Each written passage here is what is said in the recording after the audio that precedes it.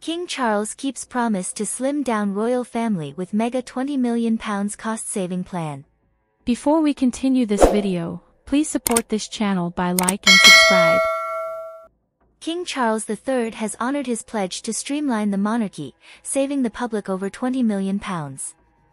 Despite health challenges, including cancer, he managed 464 engagements and introduced several cost-cutting measures, reducing the royal bill.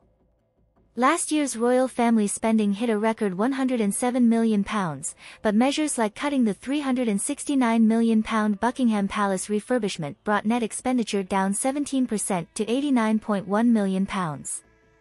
Despite these cuts and Kate's ongoing chemotherapy, the royal family carried out over 2,300 engagements worldwide, including state visits to France and Kenya.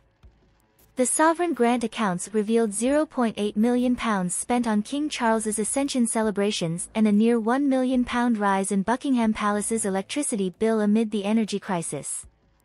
King Charles has long aimed to slim down the monarchy, a goal he voiced even before succeeding Queen Elizabeth II. In 2021, broadcaster Angela Levin mentioned his intent to cut the monarchy down to save costs and ensure value for taxpayer money.